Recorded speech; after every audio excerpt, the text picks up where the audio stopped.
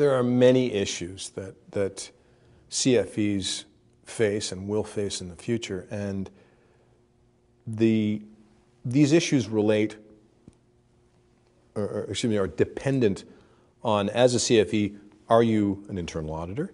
Are you working for the company that is the victim? Are you brought in from the outside?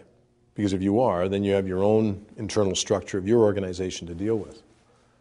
And you will be, for sure, you will be asked to leave things out of reports, which may not be the right thing to do, or it may be the right thing to do, and you don't have the experience to know.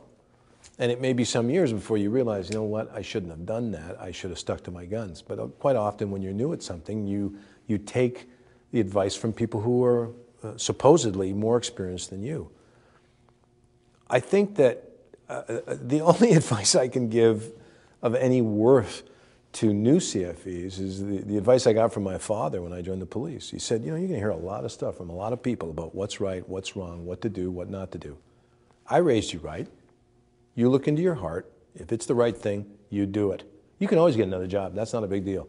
Stick to your guns, because your reputation is a very hard thing to establish, but a very easy thing to lose. I remember my very first ethical challenge as a police officer. And I served a search warrant at this house for drugs.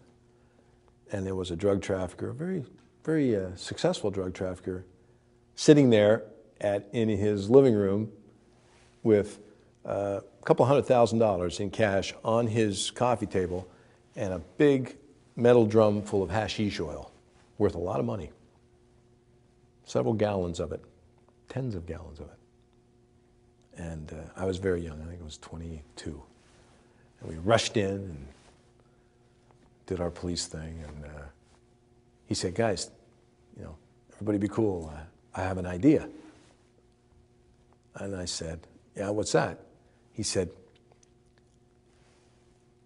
I'll take the dope, you guys take the money, and we forget the whole thing. It never happened.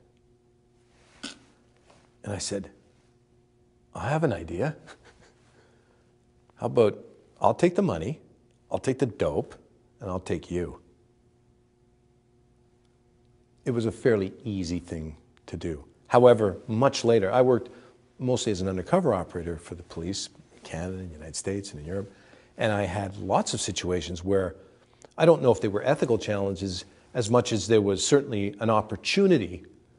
We dealt with drug dealers who would deliver money in big suitcases full of cash and wouldn't really know how much was in the suitcase. They'd say, well, there's $1 million and a bit. But they didn't know. And my bosses didn't even know what was happening in regard to the actual specifics. Excuse me, there's lots of opportunity to steal cash. But, you know, first of all, I was raised a different way. I wouldn't do that. Second of all, I really liked doing the job. So, you know, it would have ended that, and it wasn't worth the money.